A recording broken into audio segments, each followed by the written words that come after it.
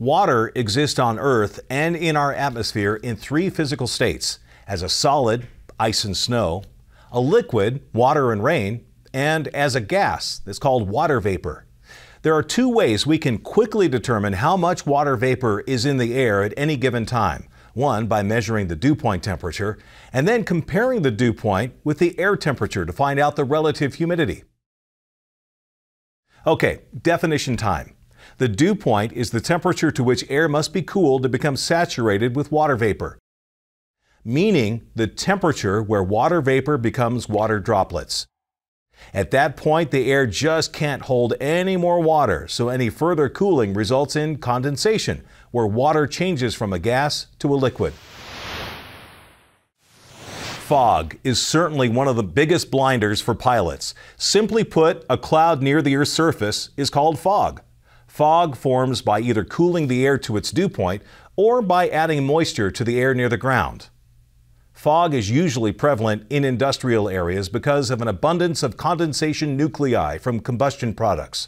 That gives these tiny water droplets something to stick onto when condensation happens. Clouds, fog, or dew will always form when water vapor condenses.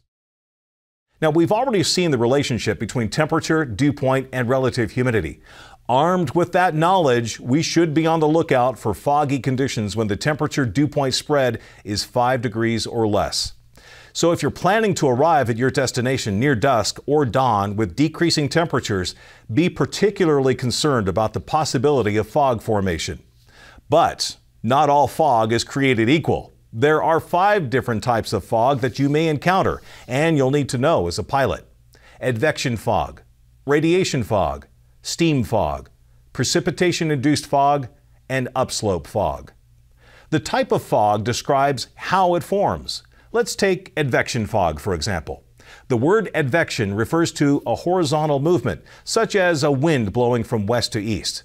This type of fog is common in coastal areas where warmer, moist air blows over cool water near the coast, or a chilly landmass that's cool enough to chill the air to the dew point. Radiation fog will not make you glow in the dark. In this case, radiation refers to heat radiating from the Earth at night, cooling the ground and the air close to the surface. When the air temperature reaches its dew point, fog is formed.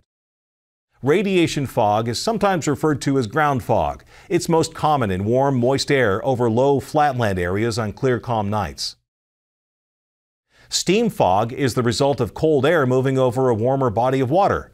In this case, the air is cooled from above and the rising moist air reaches the dew point in that colder air, resulting in condensation. Low-level turbulence and icing can sometimes result from the unstable setup of cold air over a warm, moist surface. The last 2 types of fog are pretty self-explanatory. Precipitation-induced fog forms as moisture is added to the air from falling precipitation. And upslope fog forms when moist, stable air is pushed up sloping terrain by wind. It is cooled to its dew point and then results in fog. Only advection and upslope fog depend on wind in order to exist. Here's a memory aid to help you remember the different types. Fog usually seems present after rain. The first letters of each word stand for the 5 types of fog.